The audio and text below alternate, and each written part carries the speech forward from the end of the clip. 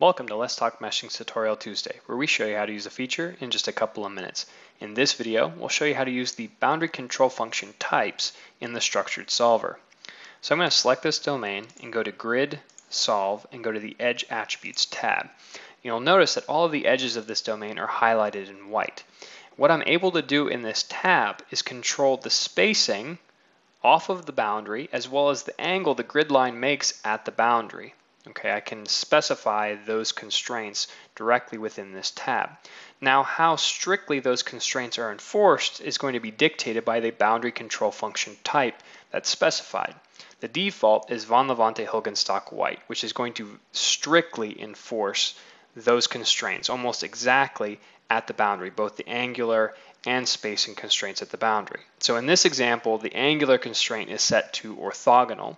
So if we go to the Solve tab and hit Run, you can see that it is enforcing orthogonality at that boundary at the cost of some grid quality and smoothness, and in some instances, elliptic solver stability.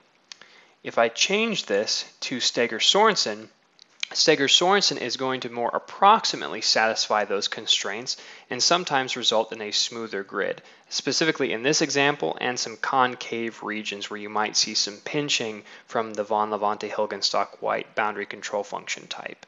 So I'm going to go to the Solve tab and hit Initialize and then run this, and you can see that it's a much smoother resulting grid, and you can see it's approximately satisfying the orthogonality condition at that lower boundary. So those are the boundary control function types in the structured solver. Thank you and have a pleasant Tuesday.